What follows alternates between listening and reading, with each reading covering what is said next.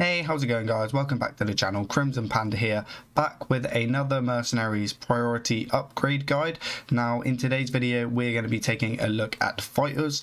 So if you guys obtain a new fighter and you are unsure of what to upgrade, then hopefully this guide is going to help you out.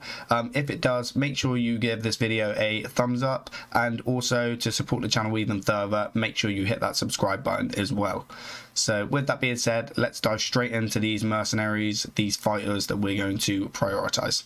Okay, so first up we have Belinda. Now Belinda is a very strong mercenary. She has seen tons of play thanks to her frost abilities, and she is going to continue to see play with frost. She's a very good mercenary in PvE as well, being able to summon a lesser water elemental in order to freeze out some of the adds in the PvE lineup.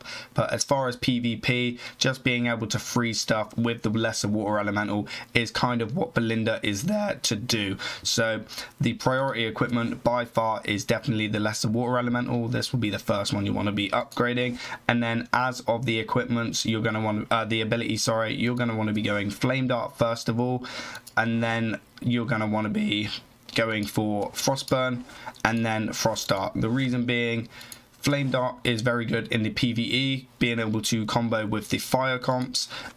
Also, given the frost weakness, it's the quickest one out of the lot, so you're probably going to be using that more than ever. Frost Dart isn't even really used that much in the PvP frost matches. You're still going to be doing the Flame Dart just because it gives them the extra weakness as well on frost. So that is what you would do with this mercenary. After, you would then probably go for the fire elemental and then the Storm Spike Salvation as well, after you've upgraded all of the abilities, after you've done that with the lesser water elemental being the priority equipment. Next up we have Blade Master Samurai. So we have seen this mercenary a lot. He was one of the very first strong mercenaries in the game, so if you're a new player you can see that he is already probably one of your best mercenaries that you have, and the upgrading abilities and equipments is a little bit difficult with this one because you're doing it early and you kind of want to be using it for PvE in those early stages. So what I would suggest is that you go for the Burning Blade for the PvE. So whenever he attacks he gains 2/2, which is absolutely huge in the early bounty games. And then you have your Double Strike being your main attacking, because it's the only one off cooldown and you're always going to open up with Blade Master Samurai. So I would definitely go for Double Strike on your first upgrade. And then once you get into a high enough level, that's when you can start working on your Mirror Image being your second ability you want to start going for, and then the Sash of Illusions for those PvP matches as well. Being able to make a copy with Sam is very strong on PvP, if you was to use him in a comp that is viable with him. The Whirling Blade is very good as well in PvE. Being able to AoE for 10 can be game changing in those early matches, but unfortunately it's not as good as the Double Strike in my opinion. Being able to combo this out with another mercenary and then getting a double attack is just really strong. So I would definitely stick with Samurai for your PvEs, Burning Blade, Double Strike, then Mirror Image and Whirling Blade, and then start going for your other equipments after. Okay, next up we have one of the newest mercenaries, and that is Wanzambi. Now this mercenary is doing fantastic in PvP at the moment, and that is all thanks to how insane his abilities are. So the first thing in my opinion that you should be upgrading is the Irrefutable Deal. This being able to bounce all of your mercenaries back, or making Wanzambi the target, or even just shifting the tide with the speeds is very good. You have so many options just from this one ability. And then secondly, I would go for any of these other two really. The Soul Subjection is really good against those kind of almost mirror matches. When you know a Wanzambi in PvP is going to bounce, you can then just take advantage of that by using your own Soul Submission to deal a little bit extra damage that turn and still get the bounce off in the mirrors. So that is why that one is very good.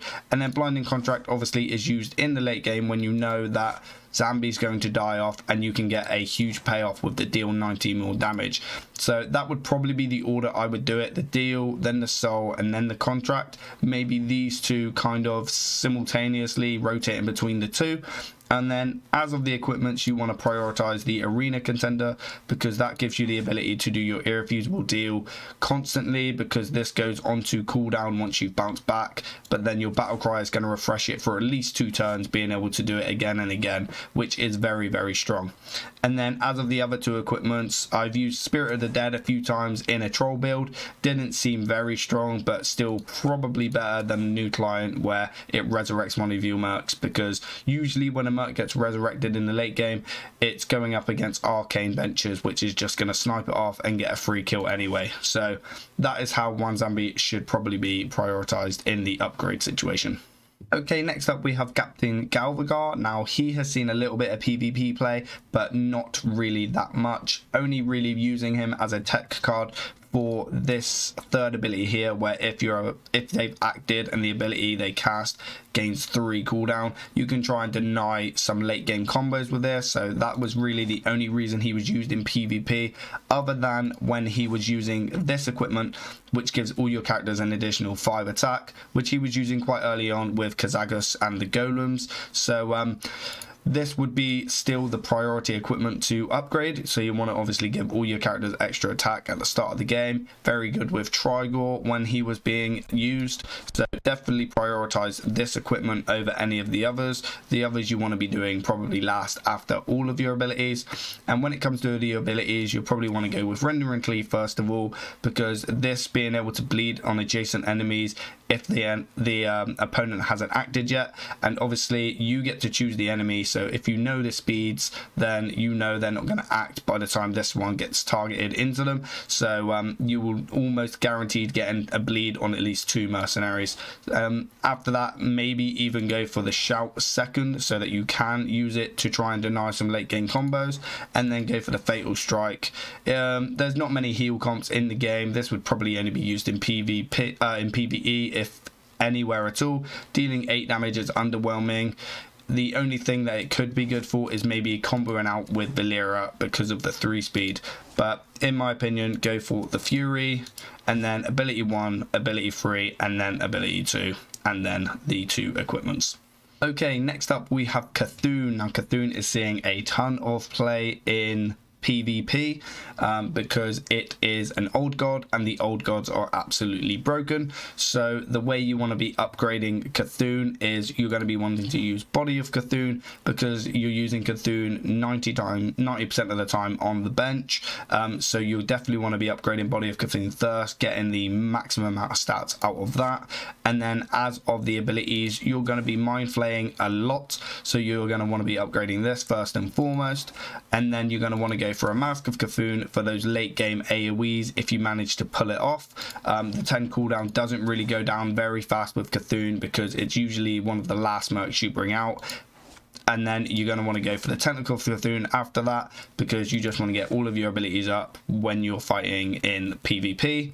And then as of the other 2 equipments, after your first Body of Cthulhu is maxed and your abilities are done, you want to go for the Heart of Cthulhu. Battlecry summon a Tentacle is better than the Battlecry gains 4 attack and destroy a random enemy minion. This hasn't seen much play. I'm sure it could be good in certain situations because of how many minions there are in the game, especially with Boggy being quite popular. So I could see this working eventually, but not at the moment. It's the Body of Cthulhu, which is just absolutely dominating with Cthulhu. Okay, next up we have Diablo. Now Diablo is an absolutely nutty mercenary. He has seen tons of PvP in the past. He is still very viable now, but you don't really see it due to the wide amount of mercenaries there are in the game now. So Diablo is still a very strong merc, and the ones you're going to want to be upgrading first with the equipment, you're going to want to go Black Soulstone. After a friendly character dies, this merc gains 10 health. This is any character, so this is minions and mercenaries. So as soon as you're going up against a token build or using Kazagus for golems, he is going to gain health like crazy. So this is by far his best equipment. The other 2 don't ever see play, so definitely upgrade those last. And then as it comes for the abilities, if you're using them on the bench, you're going to want to be upgrading Firestomp first of all, because this is going to be paired out with a very fast speed merc like Karen that's going to enable this to do a lot of damage really fast. And then you're going to want to go for your Apocalypse to be able to crit stuff. But if you're using him in the opener or PvE, then Doom Charge probably would be worth considering as well, because this gets to slow one of the mercs down. So if you're going up against a lot of Trigor builds, then this will be able to slow Trigor down so that he can't then backlash on the second turn. So in my opinion, definitely start with Firestomp, but depending on where you want to use Diablo, either on the bench or on the opener, you're going to want to basically choose between these two in those situations. So if he's a bench merc, go for Apocalypse. If he's going to be in your opener, go for Doom Charge. Okay, next up we have Edwin. Now Edwin is probably one of the best pirates in the game, because he is in every single pirate build, because he enables pirates to be basically competitive. So we have Black Flag here. This is the only ability you're going to need with Edwin, because he is going to speed up your pirates by 4, which is an insane amount of speed increase for a passive. So definitely upgrade Black Flag first and foremost out of all of your equipments. As far as the abilities go, Assassin's Blade is probably his most used one. Attack an enemy if they haven't acted yet, gain 10 health and attack again. You do sometimes get that second attack off. He doesn't speed himself up, he speeds other pirates up, so this is always going to stay at 5 speed. So it depends if you know the speeds of their units, and if they're not using like anything fast, then you can kind of target this into something that is going to guarantee a second attack. Secondly, you're going to want to go for Assassinated Strike. This combos out with anything because all of your other pirates are going to be quick. This gains immune while attacking and gains 5 attack for each friendly pirate, and then attacks a random enemy. The only reason you would go for Assassin's Blade over this is because the random enemy kind of messes with you a little bit. You want to attack something so that you can kill it off. If you're going for some random stuff, it's not really as productive or consistent. So that is why Assassin's Blade is first, as well as Black Flag, and then go for Assassin Strike, Kingpin, and then any of the other 2 equipments as and when you have spare coins for them. Next up we have Elise. Now Elise is probably one of the most played mercenaries in the game at the moment. She can do so many different things that helps your team, and there's so many different ways to play Elise as well. So the things you're going to want to be upgrading first of all is the Oasis Canteen. Passive, give your explorers 4/4 at the end of each turn. It might not sound big, but this is buffing Elise up, keeping her alive as well as other explorers, and it's just a very solid staple passive given your stats at the end of the turn. As far as equipments go, you're probably going to want to be doing Gilded Path first. Nope, that is a complete lie. You're going to want to go for the Quest of the Golden Monkey first, because you're always going to buff your board and bench, so you want the most amount of stats to do that. And then her turn 2 bleed is going to be dealing 18 damage to everything, so you definitely want that to be maxed out so that you can deal that maximum damage. And then after you've done this ability, you want to go for the Gilded Path, so this can advance the Golden Monkey as well and heal for as much as possible. And then you want to go for your Starseeker, because there are occasions where she's big enough to be able to attack, so you're going to want to be able to gain as much health when you're doing that. And then as of the equipments, you do not want to go for the Trinket, you want to go for the Monkey Paw next, because everybody that plays Elise is obviously going to want to try her in a monkey comp. So definitely go for Oasis, Quest for the Golden Monkey, Gilded Path, Star Seekers, and then Monkey Paw, and then Trinket. Okay, so next up we have Eudora. Eudora is another pirate. If you have been watching all of this video and not skipped to the mercenary you're trying to upgrade, then obviously Edwin will increase the speed of Eudora, which enables you to be able to coup it. Apologies for the pronunciation on this mercenary, there is a lot of weird named abilities, but this will go to 0, where you attack an enemy, and if it hits the left or right, fire your cannon. So you get cannons at the start of the game because you're going to prioritize this equipment. Battlecry summon a 0/18 cannon. All this is going to do is give the cannon extra health the more you upgrade it, but the more health the better. Obviously the harder it is to kill from your opponent's side. So you're going to have a cannon on turn 1, which gives you 4 units. This is then going to attack, firing the cannon at the left or rightmost minion if that is what you've decided to attack. As far as the other abilities go, you're always going to want to start with ability 1 and then maybe go for prefer the cannons and then covering fire. They're not really used. You're only really using the first one in specific comps that are being played at the moment. Obviously the other 2 units are used if she survives a lot longer than anticipated, but I would definitely go for prefer the cannons and then covering fire, not the other way around. And then as far as the other 2 equipments go, you can just do them whenever you want, when you've got some spare coins to put into them. Okay, next up we have Garona. Now Garona is a very new mercenary as well.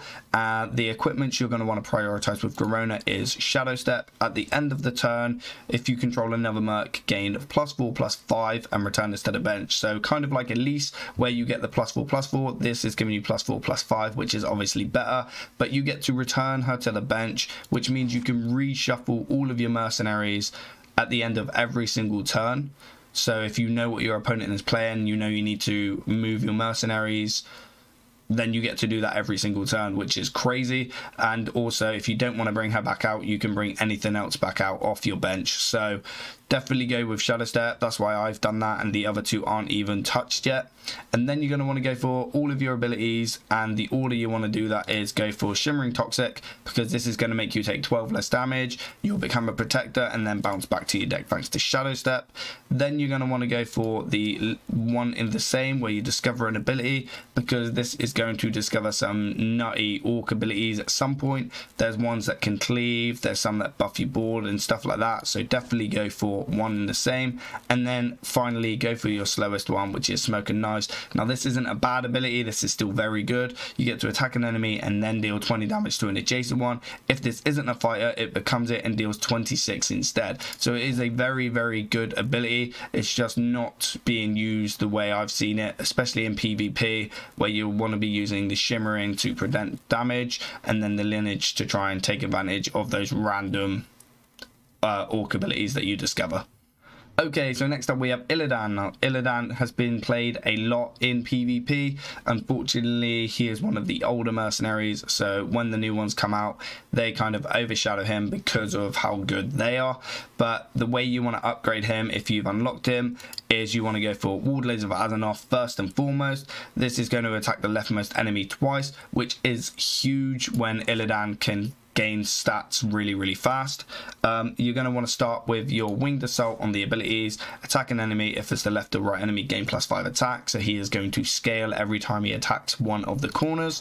Then you're going to want to go for your Outcast attack, which is attack the leftmost enemy twice, rightmost enemy once, Death Blow, restore health. So this is where the Wardlaves comes in. You're going to be outcasting, which is the middle one. So if he comes in off the bench in the late game because you're playing some sort of buff build, then the Outcast one is obviously going to be a lot better than the Winged Assault, being able to attack 3 times in one turn with a lot of attack if you buffed him, so it's very, very strong.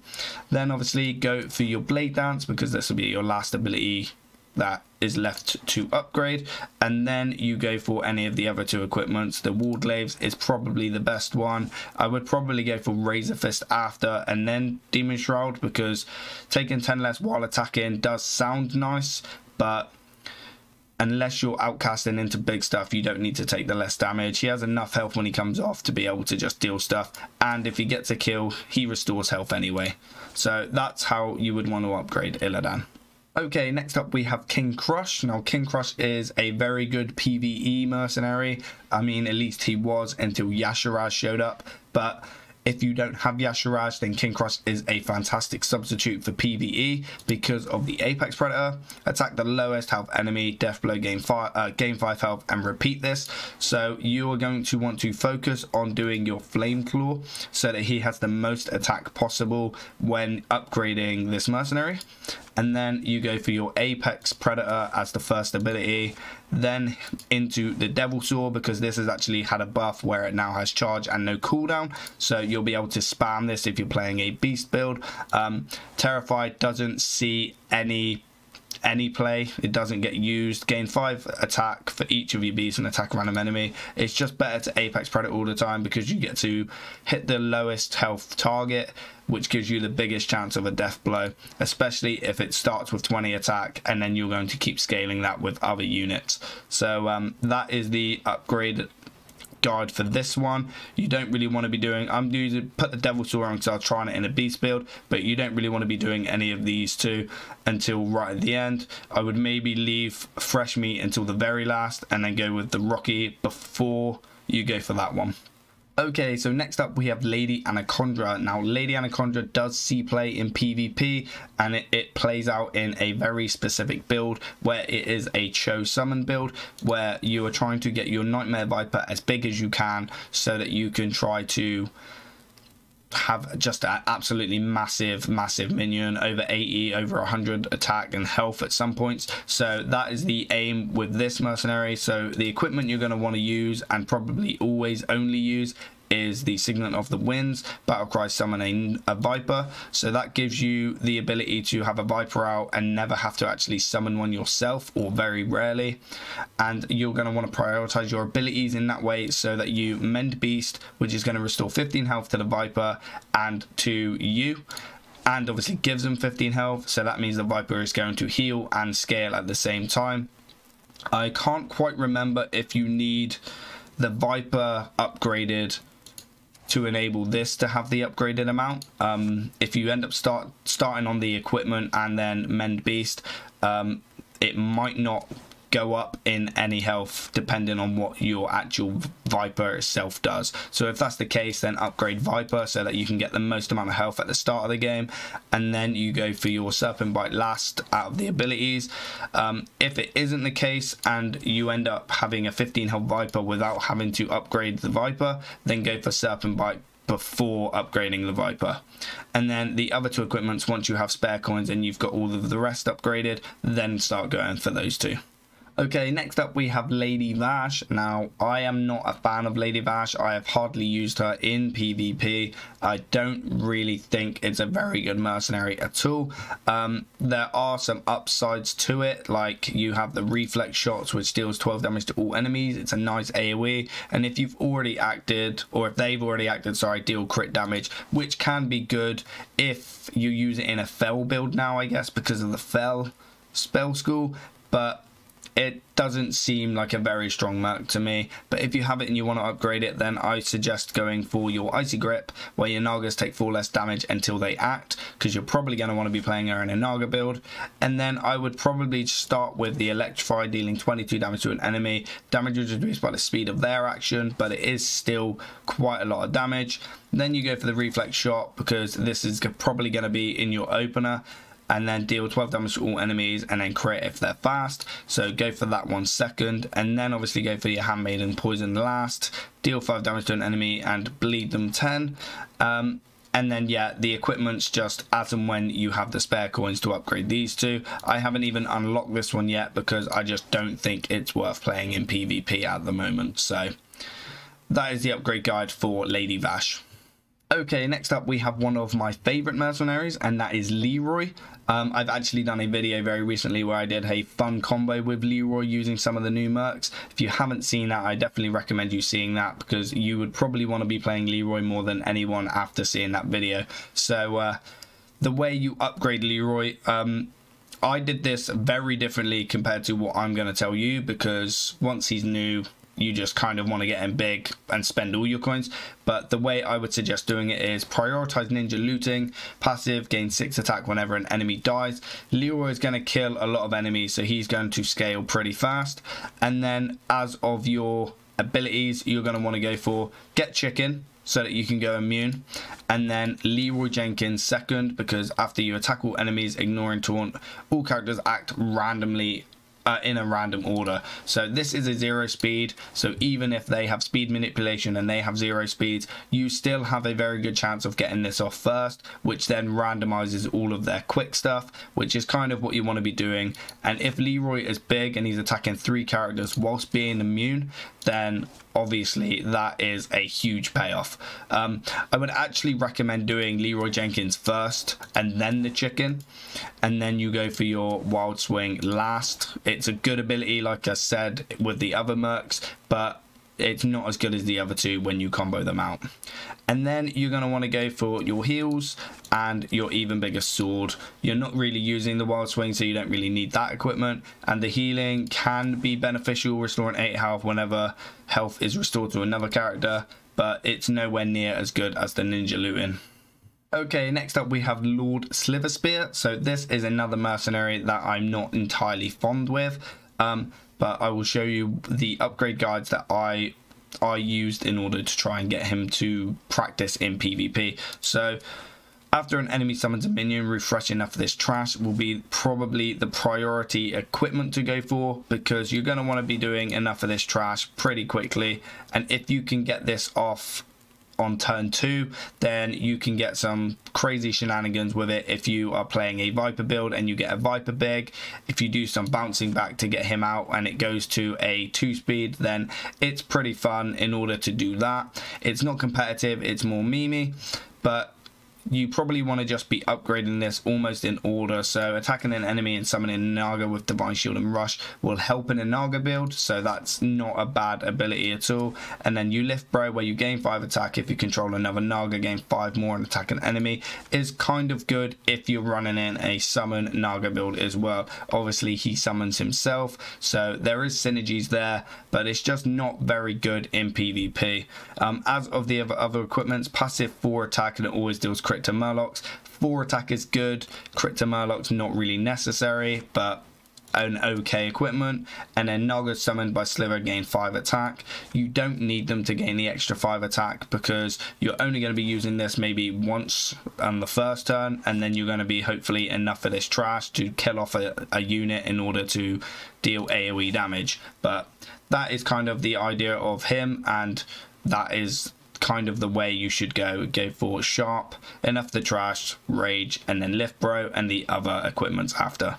Okay, next up we have Murky. Now Murky is a Murloc. He is a very good Murloc because you can enable some ridiculous PvE stuff with Murky, all thanks to March of the Murlocs. And this is probably the first equipment you're going to want to be upgrading, so that you can summon 2 Murlocs at 10-10, so that you can combo it out with a farming comp, which allows you to almost wipe out any board straight away using that comp.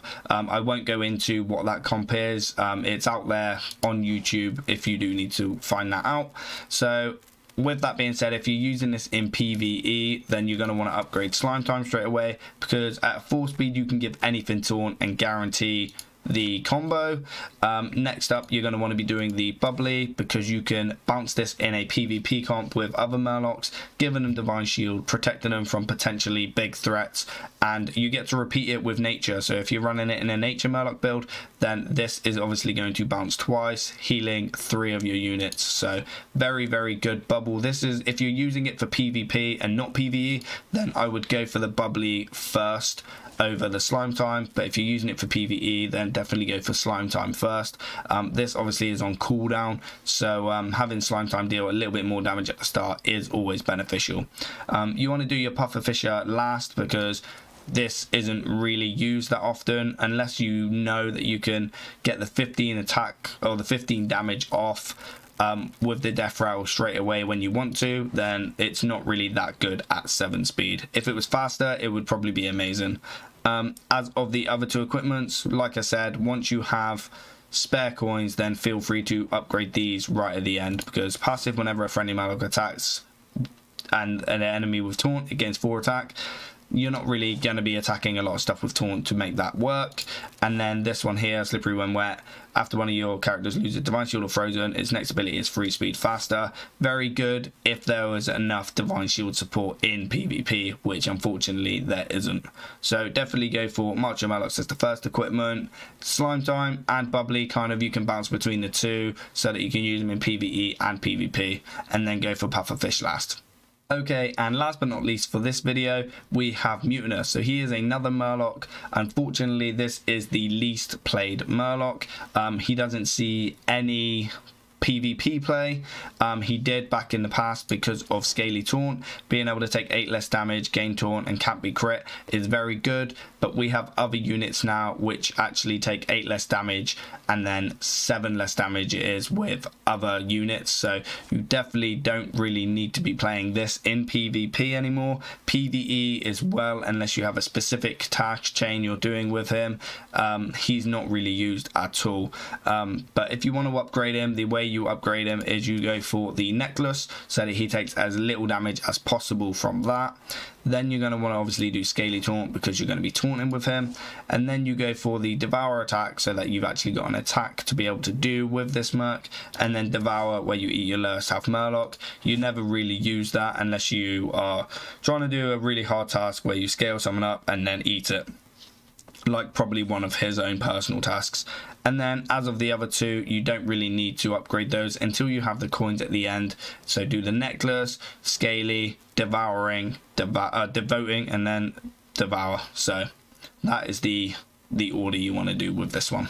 Okay, and that is it for today. That is part 1 of the fighters priority upgrades. I hope this video has helped you guys. I will try and chapter this video so that you can jump straight to the mercenary that you're trying to update or upgrade, sorry. So if this does help you, then please, like I said, give this video a thumbs up and subscribe to the channel so that we can get this channel growing a little bit faster than what it is. I'd really appreciate it, and I will see you in the next video.